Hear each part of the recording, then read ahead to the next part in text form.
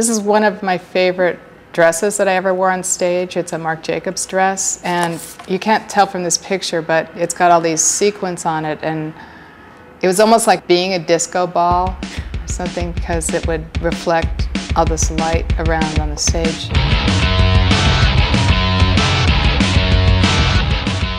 When I first got here in the early 80s, people were wearing a lot of black. It was a way to be chic if you didn't have a lot of money. Madonna was bopping around wearing like multiple rubber bracelets and crucifixes.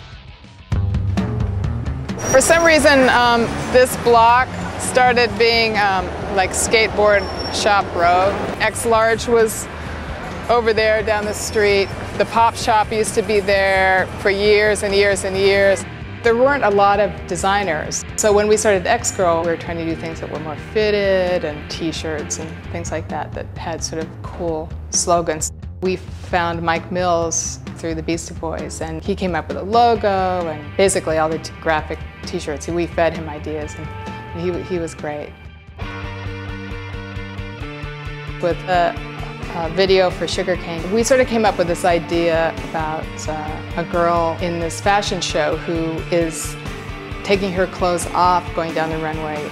It turned out this English director was good friends with Marc Jacobs, and he offered up his clothes and the showroom. Chloé was an intern at Sassy. We got a hold of her and asked her to be in a video, and she really hadn't done anything before then, so that was really her first step in. Mel and Jeffrey and I met when they were working at Mail, and a friend of ours said, you could do it live. The Mirror Dash Girl is based on someone who has a lifestyle similar to Kim's. She has a place here in the city, she lives up in the country, she travels a lot, she has a child. She has all these different elements of her life that she has to think about.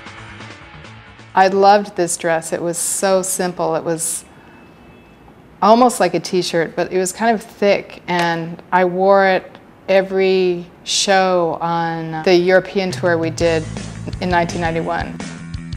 There's a certain generic thing that happens with fashion that it gives you confidence, like you're fitting in, you know. And I think there's always been an element of me that wants to buck against that, but I've always felt that's why I've never really had actually such a great sense of style. I also don't consider myself a musician either.